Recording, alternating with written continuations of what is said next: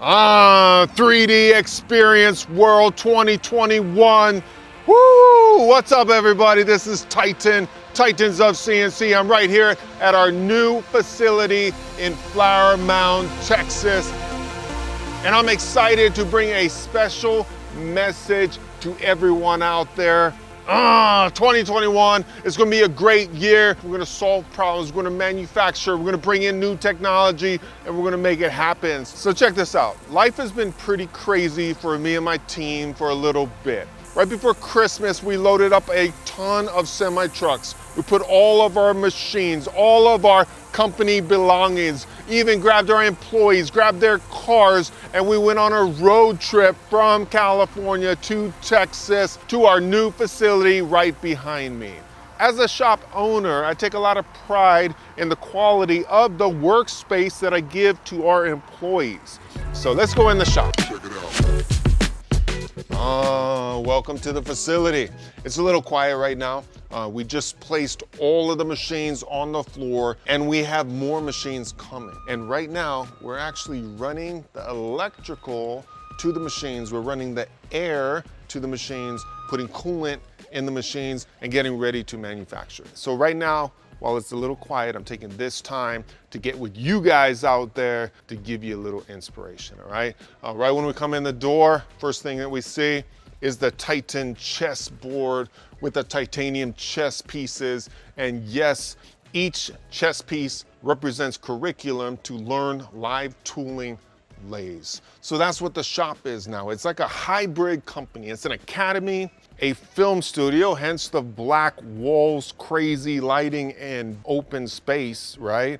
And it's a high-end manufacturing facility. Now, if you guys actually follow Titans of CNC on YouTube, you guys know there's a crazy story behind our vision, our mission. I personally went from homelessness to boxing to prison to basically having no hope in life. And then one day I walked into a machine shop. I got behind a machine for $9 an hour, and that day would change my life. From that day forward, I would be judged based on my productivity and not the mistakes of my past. Because at that moment, I had no education. I really had no hope.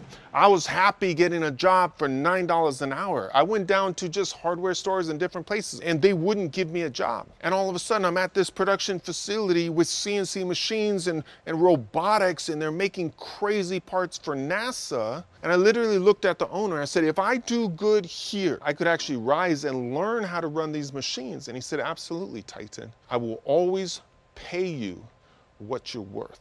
And at $9 an hour with 2 kids, I got busy. I got to work early, I left late, I asked for books, I went to school, I devoured everything I could about CNC machining. And then the negative in my life, right? I was a boxer, I had aggression. I actually flipped it. So instead of using all of it in a negative, I channeled it into manufacturing. When a lot of people were timid to run the machines and break something, my head got math and I just understood the machine, and I just started pushing it, and guess what? I started making the company money. My money rose. All of a sudden I got my own car, I got my own apartment, I had something to lose, and the farther I got away from incarceration, I just became a different person, and I walked out of that life into manufacturing. Boom. In this big old space right here, we're gonna have a huge monster 5-axis machine, a DVF 8000. It's a 5-axis machine, but you can actually turn on it. So it's a lathe and a 5-axis all in one. It's a beast. We got our offices over there. We got the mega desk, the conference rooms, all that. Then we have a DVF 5000 5-axis, and we got the robo drill with the robot, because we're teaching full automation. You know, in my early days of manufacturing, my boss, Dave at Zenola Manufacturing, back in Sunnyvale, California, he gave me probably the best piece of advice ever. And that was, Titan, if you can solve people's problems, you will always be successful. And I've built my entire business on the foundation of those words. Let's serve people, let's serve our community, serve manufacturing, and bring real solutions to real problems. Now, I was in prison, I walked into manufacturing, and then the day would come where I would actually go into San Quentin prison, next to the biggest death row in the entire country. And I'd actually speak to the inmates, and guess what happened? The guards and even the warden said, we've never seen all these inmates sit so quietly and listen to one person. But you know what? At that moment, I was qualified because I'd been incarcerated. I've been where they're at. And now I was on the other side, and my family was growing. My life was growing because of manufacturing, and I built my own company. I could see both sides, and I had the conviction to speak into their lives and tell them there is hope. There is a path forward, but you need to leave your past behind you. You need to step out of the negativity into the positivity. You need to solve problems, not for yourself, but for your family, for those that surround you, for the community. If you solve problems and bring real solutions, you will be successful. Now, I tell everybody, San Quentin changed my life. I got to stand side by side those men. We tore down an old production facility, and I came in and help them build a new facility. They wanted to put dark paint on the walls, and I refused, and I made them use bright white. I wanted everyone to walk into that facility in that prison and it be the shining light, the brightest place in the whole prison, a place of hope. I wanted each and every one of those men to understand that they actually learn this trade and how to machine intricate pieces for customers. All of a sudden, there'd be a foundation for their lives. And the more work that they actually put in, and the more skills they developed, and knowledge that they put in their head, the future would be bright. So we built the school in San Quentin prison. And through the process, I and my team actually developed our own curriculum because I looked out and there was nothing worthwhile. The greatest manufacturing powerhouses had never made a curriculum that everybody could use that was on a high level. All schools, all manufacturing companies, if you want to create training and solve the skills gap, here's the curriculum and here's the template that you can use to make it happen in your own shops, in your own schools, right? We took all the curriculum, we put it online, Titans of CNC Academy, and made it free for everyone, completely changing how people looked at education and giving anyone that wanted to learn this trade an opportunity. And not only that, but we gave a vision to shop owners. We mentored the shop owners and showed them how to compete, how to make money, how to pay a better wage. And what's crazy is today,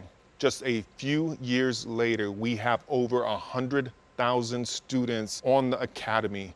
You can actually go onto the academy, go to the building blocks, 10 awesome mill parts, go to the rocket, all the lathe parts, and you can actually learn SolidWorks step by step and actually create all of those parts. That's something that I did different in CNC education. I wanted them to know the part intimately. So instead of just setting up, programming, and machining, I added in design. So let's design the part, let's get to know it intimately, then we program it, and then we machine it. Oh man, I just heard the machine over here, the big old mill turn. That's the first machine to actually get turned on. So we got the new CRX robot, doing a video on this guy, full setup, unboxing, how to program it, all that coming to the academy. Who's ever looked at manufacturing education and said, you know what, let's not do the small machines. Let's do the small machines, let's do the fundamentals, let's show how to put a vise on and stone a table and do all of that.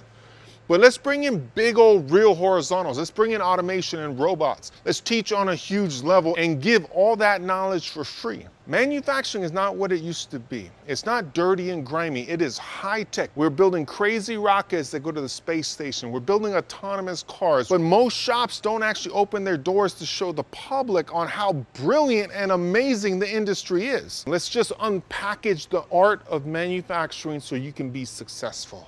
Before we end this video, I want to give you the exact advice I got. serve people, serve your community, and solve people's problems, and you will be successful. I will also say a lot of the hardships in your life that maybe was a negative, maybe you should actually relook and rethink those experiences. Because maybe, like prison was for me, I used to be in prison, then I went into a prison and I changed people's lives, right? I have a son who's in the autism spectrum, and now because I'm qualified, I have a little bit of knowledge behind it. Now I journey forward to unlock the world of CNC machining and show people that people with autism can thrive in this world, right? Those are some examples from my life. What are your examples? Maybe, just maybe, that thing that happened is exactly what qualifies you to change other people's lives, to solve